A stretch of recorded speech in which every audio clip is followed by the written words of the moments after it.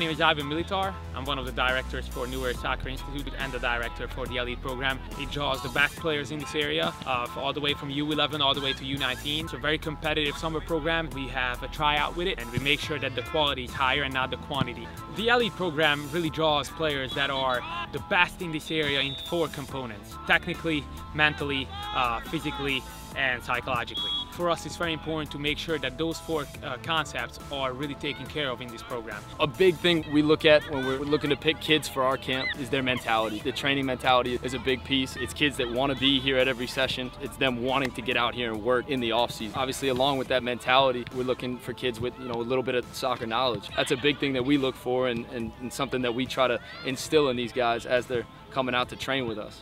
This is New Era Soccer Institute's Elite program, the best training program in this area during the summer and winter months.